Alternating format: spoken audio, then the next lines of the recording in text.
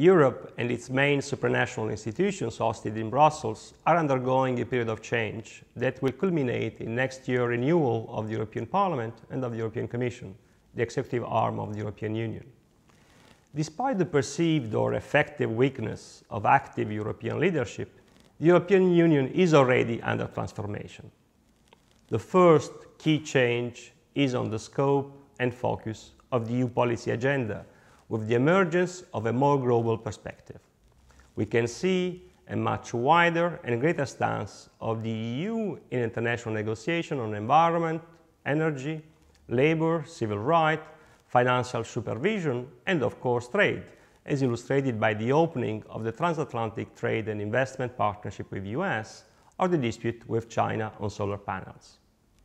The second change is about the way decisions are driven, influenced and taken at EU level, with the broader emergence of often discrete intergovernmental negotiation and at the same time of more open stakeholders consultation.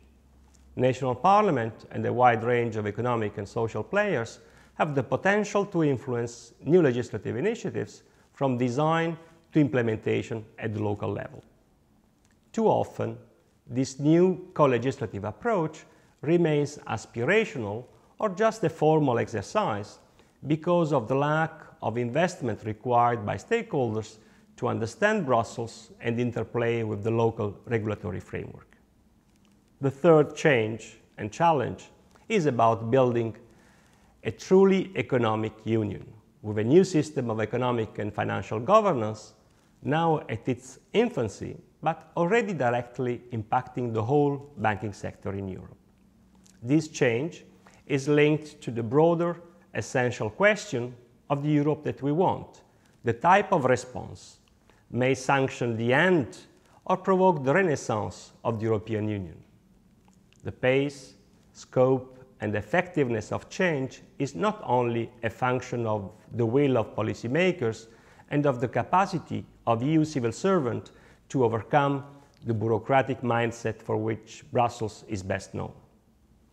It very much relies on the capacity of business representatives and other stakeholders to be more proactively engaged and contribute to the change process that is underway. This is not often the case yet, and I believe that we, as independent, trusted advisors, have a role to play in alerting, preparing, and accompanying such contribution. A contribution that is in the interest of business, but also of a more effective democratic decision-making process, as it allows policymakers to take more informed and evidence-based decisions. Next year, direct election of the European Parliament in May and the renewal of the European Commission in July will be instrumental to draft that answer and be the main testbed for shaping the role of Europe for the years ahead.